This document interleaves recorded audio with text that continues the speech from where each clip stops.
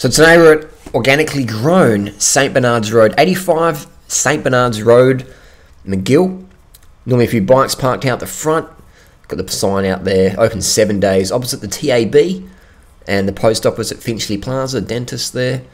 Yellow bin, next door to the St Bernards Pharmacy. Let's take a look inside. We've got some organic apples there, just been delivered. About to bring those inside. Some breads up the front, organic breads, gluten-free. It's quite a small shop. We focus on fresh quality fruit, local organic when possible.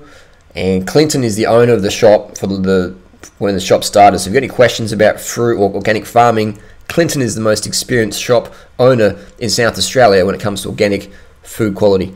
There's Clint there. A lot of stuff here, a lot of good stuff. Bananas. Clint likes to have a lot of bananas on the stand. So if you want to get a box of bananas, talk to Clint. Do some deals. Get certified organic bananas. Also kids running around as well. You got some plant-based soaps there. It's a very vegan and vegetarian-friendly shop. This is where we get most of our produce from. Got the grains, the rices, organic spices, herbs. Make some curries, tinned vegetables.